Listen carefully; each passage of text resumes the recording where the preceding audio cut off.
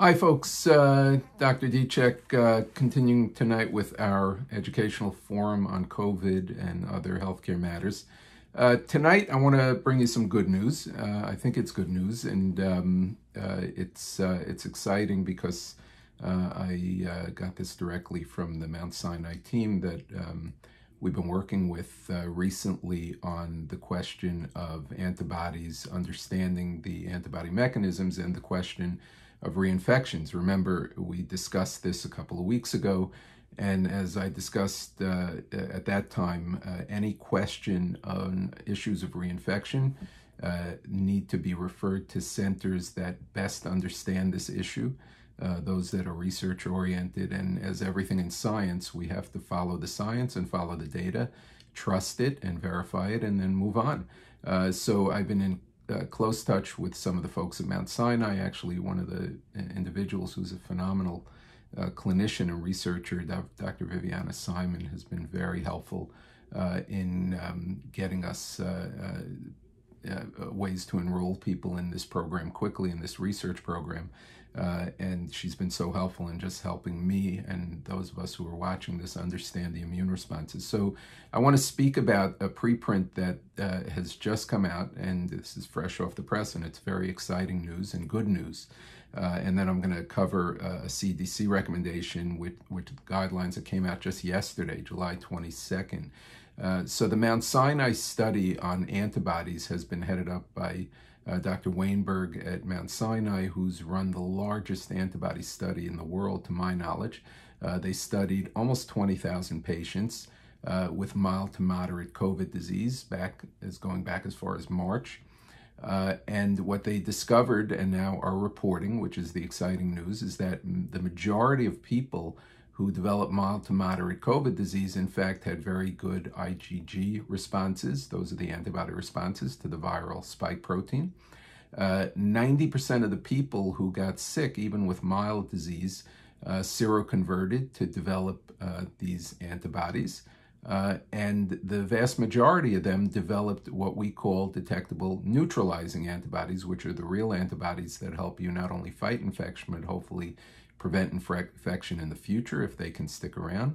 And they reported that the 90% of people who seroconverted, that those antibodies stuck around for at least 3 months. They could at least comment on the 3 months. Now, this is in dispute to the study by Dr. Long, which was reported several weeks back, which said that 40% of people lost their IgG immunity within an 80-day period. In science, this is what happens. Sometimes you have conflicting studies, and then we have to go further and study it even more. So it's important to understand, this paper speaks about it, you have to understand the difference between simple titers and functional antibodies, antibodies that kill the virus, or neutralizing antibodies. So at Mount Sinai, they used a assay called the Eliza enzyme assay to measure titers. Now, it's very important, and Dr. Simon, who I've been in touch with from Mount Sinai, emphasized this over and over.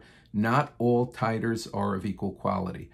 Many of the antibody tests that are being done in labs throughout the country have different quality controls. They measure different parts of the antibody response, and quite frankly, many of them pick up responses from old coronaviruses or beta coronaviruses, which cross-react with the current COVID-19 SARS-CoV-2 virus. So we're basing this information strictly on the Mount Sinai antibody study and the reliability of their ELISA test, which is very good. So their ELISA test measured antibody levels anywhere from 1 to 80, to 1 to 160, to 1 to 320, 1 to 960, and up to 1 to 2880, 2,880. In order to have donated plasma for convalescent plasma donation through the Mount Sinai program, an individual would have had to achieve an antibody titer of 1 to 320.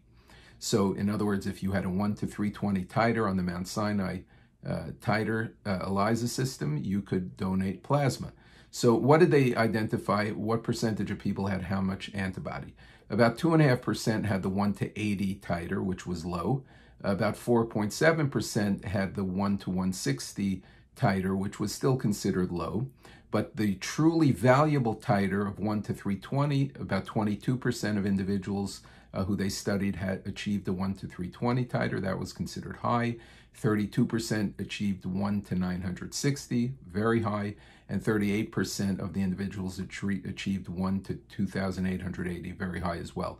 So almost 70% of individuals had the very high achievement titers, which was very exciting news. Now, in the individuals who had low antibody titers in the 80 to 160 range, only half of them produced those neutralizing antibodies. But everybody who had titers over 1 to 320, 90% of people who had titers over 1 to 320 had neutralizing antibody activity. That's the good, valuable antibodies. And in the people who had over 960, 100% of them developed those valuable neutralizing antibodies. So the theory is that the quality antibodies that sustain actually originated in the plasma cells in the bone marrow. There are cells there called plasma cells. They're very long-lived cells. They live and get released from the bone marrow.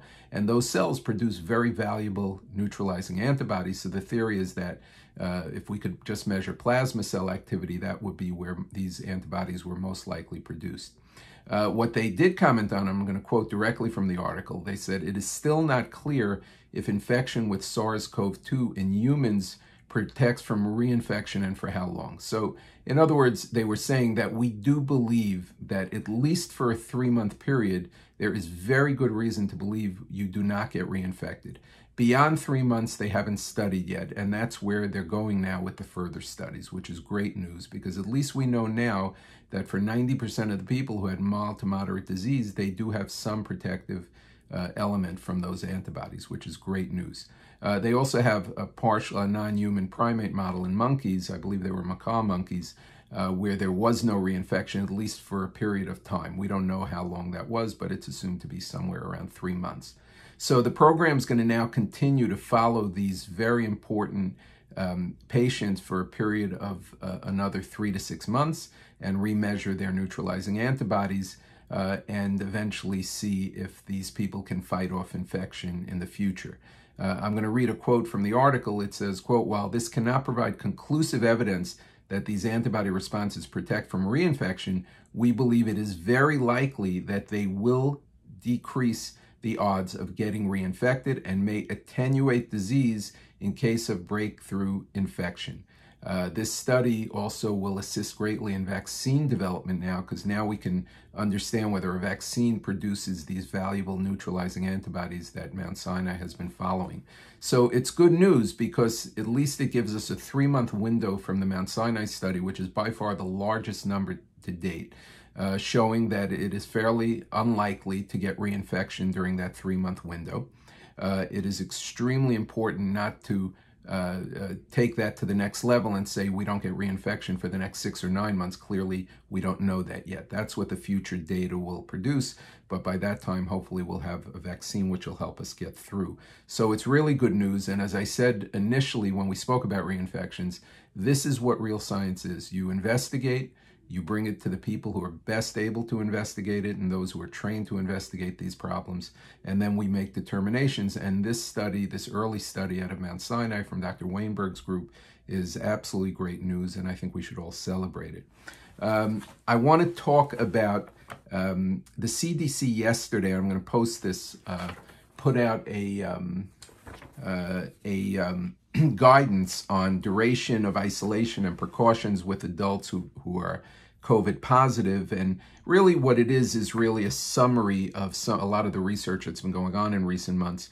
But basically the paper is very interesting. It made the distinction between finding virus that lives in the nasopharyngeal passage or in the respiratory tract that's replication competent, meaning it can infect other people and cause further disease, and those that are not replication competent. And what it found basically, and it's really a multi-finding paper, and there are many bullet points on it, but basically it's showing that individuals can continue to shed virus intermittently for up to 12 weeks after infection. And it makes it very challenging to figure out what's real and what's not. It also makes the reinfection issues very challenging to figure out. But basically it points to, and I'm going to read from one of the bullet points, that specimens from patients who recovered from initial COVID-19 illness and subsequently developed new symptoms and retested positive by PCR did not have replication-competent virus detected. That comes out of the Korean CDC. And it says the risk of reinfection may be lower in the first 3 months after initial infection based on limited evidence from another beta coronavirus. Those are the benign beta coronaviruses, the genus to which the SARS-CoV-2 virus belongs. So what this paper is basically agreeing with the Mount Sinai paper, that at least we have a 3-month window that we believe reinfection is highly unlikely, and I think that's very good news. It also went on to speak about some other things, but specifically the last bullet point was that serologic or other correlates of immunity have not yet well been established. So the CDC is telling us, yes, it's likely that we're going to find a lot of dead virus or a lot of replication incompetent virus, so it can't really infect. But when I spoke to Dr. Simon in the last few days from Mount Sinai, I asked her that question specifically. I wanted to hear it directly from her. And I said to her, what do we do with these cases where people now are showing up sick, PCR positive, maybe they were PCR negative a few weeks back or a few months back? And her answer was very interesting because it shows you where the scientists are at. She said the only question that should be asked is, if I am found to be PCR positive, am I assumed to be infectious if I'm now re-exposed? And the answer that she gave is you should assume you are infectious because you don't want to make a mistake and infect somebody who can't afford to be infected. So I think it's very bad for us to be checking PCRs or checking tests on individuals who are suspected to have exposures and then ignoring the results. We should not be doing that. We're going to reinfect a lot of people if we ignore results that are given to us. In other words, if you're exposed to an individual and then you are found to be PCR positive, no matter what your experience was 4 months ago, you should not be re-exposing anybody else. You should be isolating for a period of time, anywhere from 7 to 10 days, and obviously quarantine for family members as well. The other thing that the Mount Sinai researchers emphasize is this data is so important because it emphasizes the point that we must continue to wear masks right now. If you look at the experience in the New York area, thank God we're at a record low for cases now in the tri-state area. That is great news. The number of cases, I'm told, in Deal over the last week since we reported last have come down significantly. That's great news as well. Unfortunately, the news is not great in the southern United States. In Florida, obviously, they're having a terrible time right now. But the CDC has specifically emphasized now that the use of masks, Dr. Redfield said this yesterday, if we have universal use of masks in the United States for the next 6 to 10 weeks, we can wipe out this virus to the point where we can get back to really where we want to be as a society. I think it's critical that we all wear masks at this point when leaving our homes. I think we need universal cooperation on that, and I think most Americans agree with me on that. So let's finish off to tonight. I'm excited about this news. I think it's important to understand that, thank God, right now, within that 3-month window, we don't believe there's any reinfection likelihood. They're going to study this now for the next 3 to 6 months to see if those patients, in fact, can sustain their neutralizing antibodies. And hopefully this is good news for everybody and for the world. And it's also great news because it'll assist us, again, in understanding immunity and making sure we're making the right vaccine.